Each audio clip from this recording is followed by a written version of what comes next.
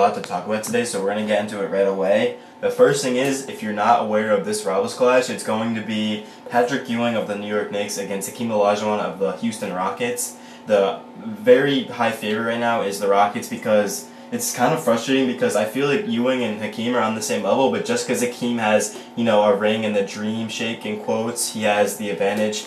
But yeah, the Knicks don't have even a single star playoff card, which is disappointing, so I really was looking forward to that. The only way the Knicks can win this is if Carmelo Anthony is involved in this Rivals Clash, which he won't be probably, unless he has like a really lower card, so that kind of sucks. So yeah, it would have been a great way to start Rivals Clash for playoff. I definitely would have went, top 500, maybe even tried to sneak in the top 100, but so that's the first thing. The second thing I want to talk about is getting, from Epic or Legendary or Ultra into playoff tier as soon as possible. The first thing immediate that you're going to need to do, yeah, if you have hired friends that can help you and give you RP, that does help because that's how I was able to get a couple of my guys into playoff tier from Epic really quickly. But one, you need to rack up RP by just doing goals. As you can see, I have a 12,500 goal and a 500. I did re-roll this drafting rares a couple times and just couldn't get any better. So I'm just trying to get this goal done as soon as possible to get my next goal. But yeah, once you get this 12,500 goal done, that's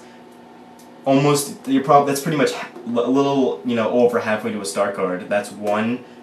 And then Rivals Clash, if you can, right now it's really easy because it's going to be easy to get a star card, and then you can, dupe that. Yeah, so you get the star card, then that you do this goal, you're halfway to another star card, and then basically, you just keep doing goals, and then that's, 3-4 days in, you're gonna have some pretty high goals, and you're already gonna be up in, the 40 KRP. It does help a lot if you're in star, because basically, but if you're in Epic, basically you're just gonna have to rely on goals and getting help from teammates, maybe paying them back in the future. I don't really know, but. So that's why I would recommend to the lower guys. I did, there was a couple of guys on my team, like Bash, ooh, we got in the playoffs. Oh, no, that's a glitch. So this guy was about a month ago, maybe a month and a half ago. Not a month ago, this guy was in yeah, I would say about a month ago, he was in Epic tier. And the reason how he got into, he pretty much is in playoff tier, he just needs one more star pro, is he doesn't grind that much. The best card he's ever gotten in a Rivals Clash was a star foil, and that was the last Rivals Clash with the, or no, that wasn't the last, that was the LeBron one. So let me just answer this, guys. So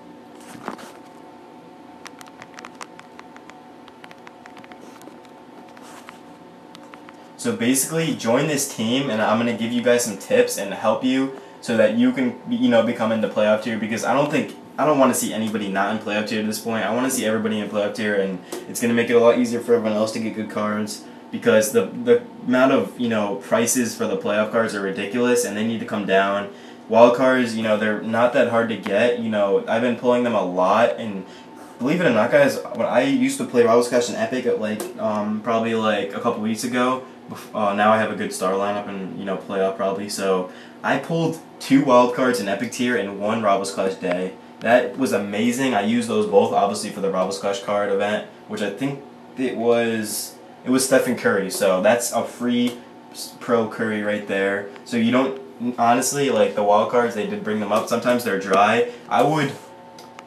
The wild card packs are very inconsistent, so I would recommend, if you want to open one, I'm not going to do it now because I don't really need a wild card, but you just open it. If you don't get anything, or you don't get a wild card, then just come back in a couple hours and try again. Don't just sit there and open them, because that's what they want, and they're going to be dry most likely. You might pull one in 5-6 packs, but the goal is, I like to pull a wild card in every 2 to 3 packs. That's normally what I like to go for. I'm not going to sit here with 75k and get 2 wild cards. That's what it should be, but that's not me. That's not what I want.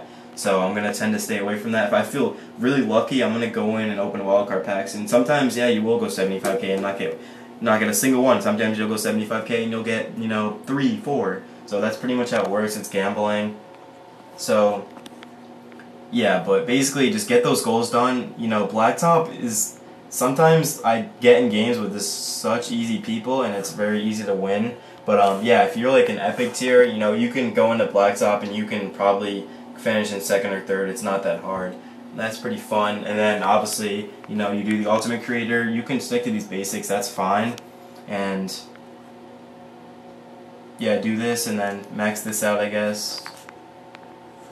and then pull that, and you have a chance of getting, you know, one of these legendaries or one of these. If you get one of these stars, that's most likely not going to happen, but if you do, that's a really good start to getting into playoff tier. And even these legendaries,